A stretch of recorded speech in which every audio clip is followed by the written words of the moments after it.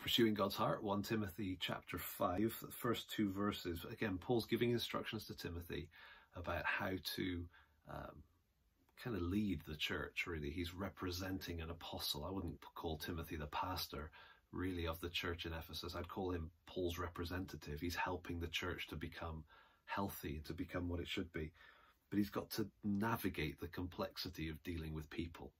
And anytime we're involved in anything church-related, we've got to navigate the complexity of dealing with people. And I just love the simplicity of what he says here at the start of chapter 5. He breaks the church into 4 categories, if you like. Older men, older women, younger men, younger women. And what he says basically is treat them as if they're members of your family.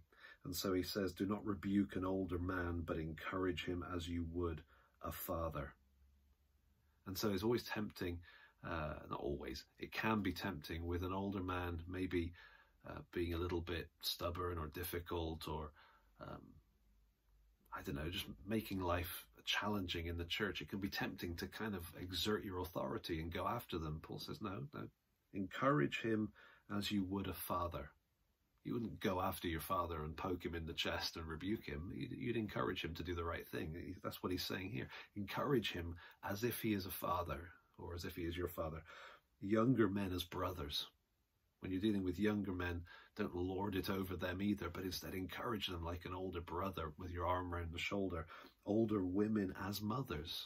Again, there's a different demeanor, a different approach, a different manner with which we would speak to older women. He's saying speak to older women as mothers, and then younger women as sisters. And then he adds the little comment, in all purity. That's the potentially difficult, risky situation for Timothy, is interacting with and dealing with the younger women. Not their fault, it's going to be an issue on his side, but he says in all purity. You know, that there's actually some things you might, with your younger sister, you know, kind of tickle and have fun. Not so with the younger women in church. There needs to be a real sense of care and concern. But the beautiful thing about that little 2-verse section there is that he's saying all the different people in church, all the different complexities of the situation, you're dealing with family. And that's the thing that's so beautiful. It's not just, you know, church is a bit like a family, and the church is a bit like a social club. No, the church is a family. And so that's the privilege that we have. And it's really enjoyable to watch that with someone who doesn't have the family that they would maybe want to have. And so church really is their family. And for those of us who are blessed with family, to recognize that we're blessed with church family too. It may be difficult, it may be complex, it may take some navigating. But here's a little guide.